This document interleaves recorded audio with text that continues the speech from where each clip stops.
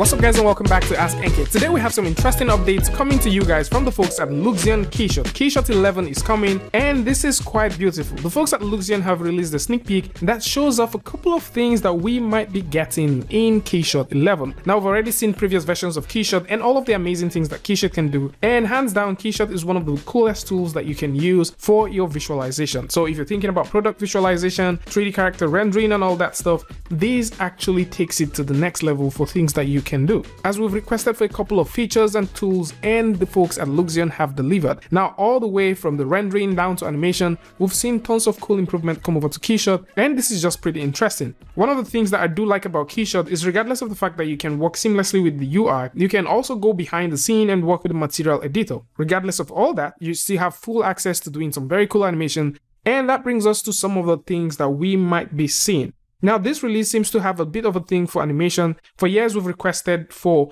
FBX imports. By default, in present and also past versions of Keyshot, you can import FBX files, but you cannot import FBX files with animation. And this goes a long way because most people would like to export stuff as FBX files that contains animation and import them into Keyshot and get that sweet rendering, but that is not something that is possible. But with a sneak peek like this, it simply means that we might be getting something like that. Another thing that looks quite interesting, which I actually don't really know if this is just an Alembic file that has been rendered or if it is actually what we're getting, looks like soft body, and it will make sense to see that soft body animation will be coming over to Keyshot, so you can easily do that soft body dynamics, as we already have a collision dynamics that exists. And for those who have no idea that collision dynamics does exist in Keyshot, you can actually take a look at it. So how this one works is pretty simple. You have an object selected, you hit the move tool, and you can turn on collision, and any surface that actually gets close to, it collides with it. And in that way, you can easily get precision placement of objects across your entire scene. And while we talk about physics, it looks like we'll be getting a particle simulator. Now, I don't know if this is just a particle simulator or if it's just going to be like physics stuff,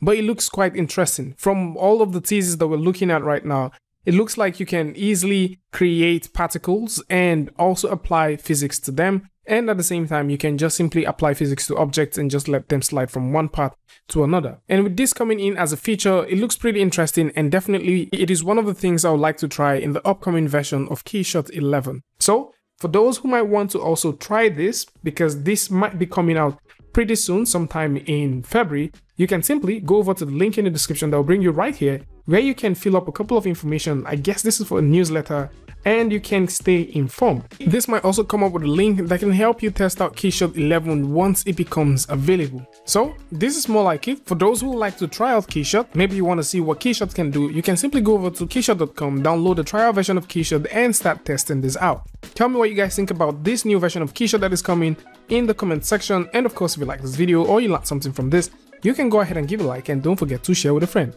And until I see you guys in the next one, peace.